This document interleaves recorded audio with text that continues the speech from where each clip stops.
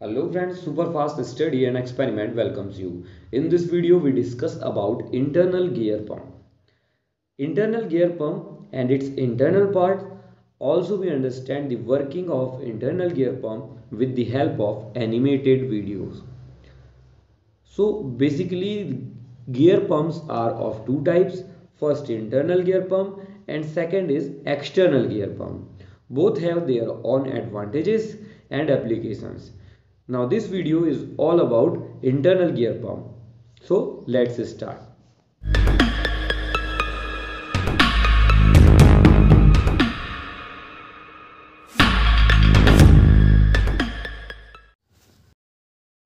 This is internal gear pump. In internal gear pump, one external gear and one internal gear arrangement is used.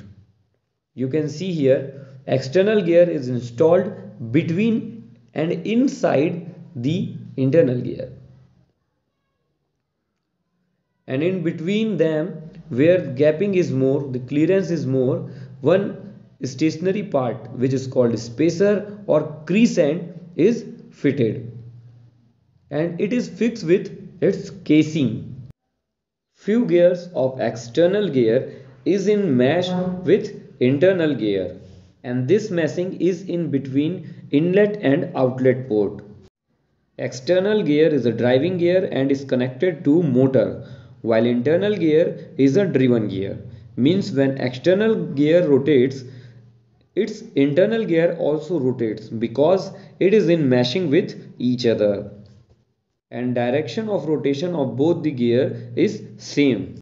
With the help of this image, you can easily understand the construction of internal gear pump.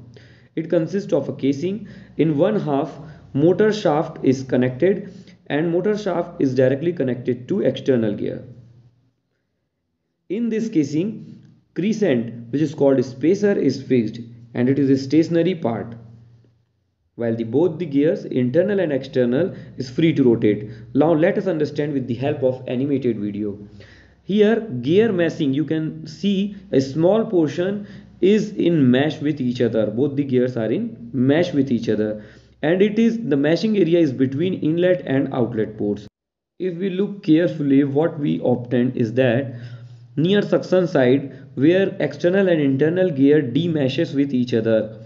Hence both the teeth are separated from each other and hence a clearance is created at that point. At suction point, clearance is created which generates a negative pressure and low pressure zone is created. Hence fluid are ready to enter the pump because of low pressure. Now fluid start to compress when it comes to crescent zone. Here fluid get trapped between the clearance between the teeth of external and internal gear and it moves forward to upward direction. Now what happens at the discharge point? Here slightly and slowly the clearance between both the teeth decreases and hence it compresses the fluids. High pressure zone is created due to small clearance between teeth and hence the fluid get compressed and pressurized. So high pressure discharge is obtained.